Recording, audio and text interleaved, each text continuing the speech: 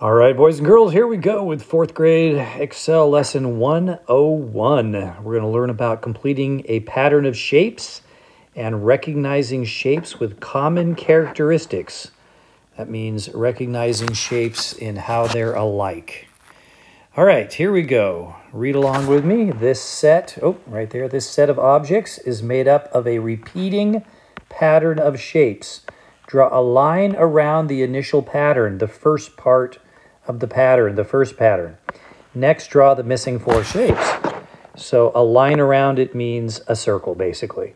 So here we have square, square, circle, triangle, circle, and then it starts over again. Square, square, circle, triangle, circle.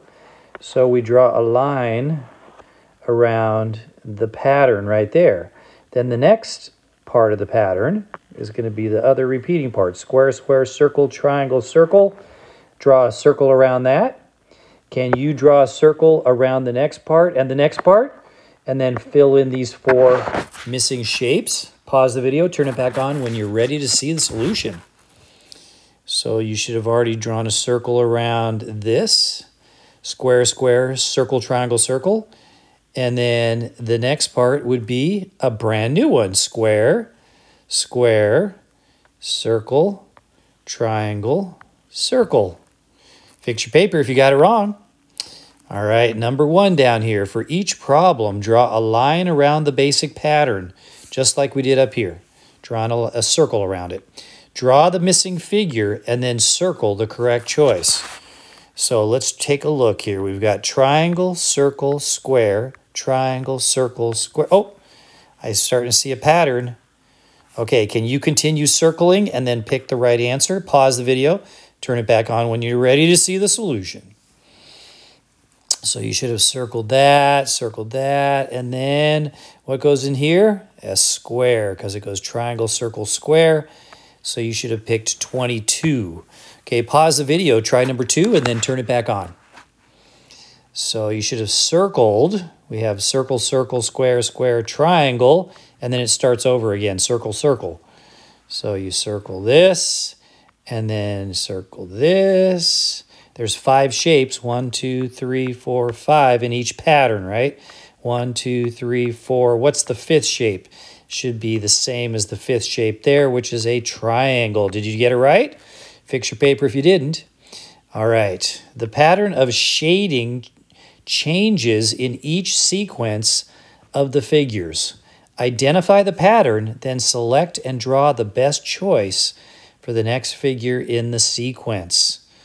All right, so you're going to try to figure out what's happening from this picture to this picture to this picture, and then figure out what's going to go next. And I want you to draw it right in here.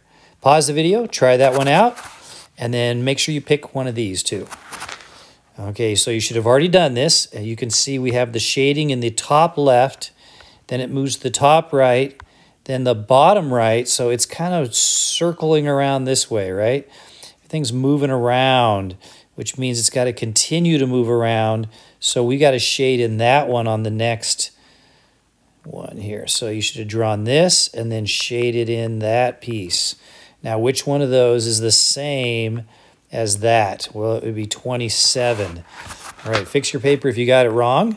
Now you're going to try this one here. You might want to look at the choices down here to know what you're going to draw there. Go ahead and pause the video. Try that one out. All right, so you should have already done this. We have a diamond with the right side shaded, a football-looking thing with the right side shaded, a square with the right side shaded. So the right side is shaded on all these. The only one down here below that has the right side shaded is number 26. So you circle that. I'll draw a circle there with the right side shaded in. All right, pause the video, do the division problems down at the bottom, and then turn the video on when you've done all the questions, when you've answered them all. Here we go. 12 times 2, you should have already done this. 6 times 8, 3 times 9, 9 times 4, 3 times 7, 5 times 6, 8 times 3, 6 times 7. Next row, 10 times 9, 4 times 8, 5 times 5 is 25. 7 times 7 is 49. 5 times 8 is 40. 6 times 4 is 24. 5 times 9 is 45. And 6 times 6 is 36. All right. Thanks for watching, everybody.